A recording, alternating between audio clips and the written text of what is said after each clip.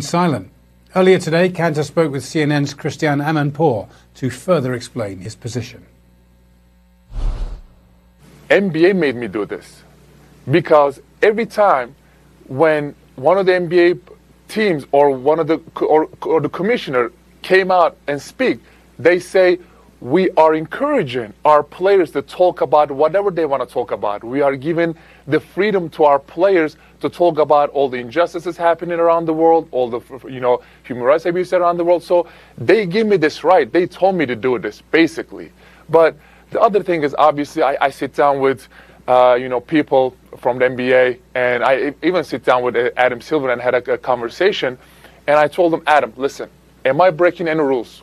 Because if I'm breaking any rules, please tell me. I'll be the first one to follow every NBA rule, because NBA give me what I have, and I don't want to break any kind of rules that you guys have put on. He said, no, you're not breaking any rules. Well, I told him, is the NBA against China? Is NBA and Adam Silver and all the organizations, all the teams and owners, are they supporting Enes Kanter? He told me, yes, we are supporting you against China. So that is one. The second thing is, I don't know how much that is true, because, if they were really supporting me, they would have put something out there. They would have said, they would have put like some kind of statement, or they would have put some kind of because I told Adam this too. Our team games, the Boston Celtics games are banned in China, and this is unacceptable just because I talk about the human rights violations that are happening over there. People think I do politics.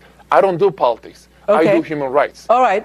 So, I just want to make sure, you're not saying the NBA gave you the green light to say this stuff. You're just saying that their rules are that freedom of expression is an American right. Or are you saying they specifically gave you the green light? Exactly. So not specifically, but just the general commitment to freedom of speech, right?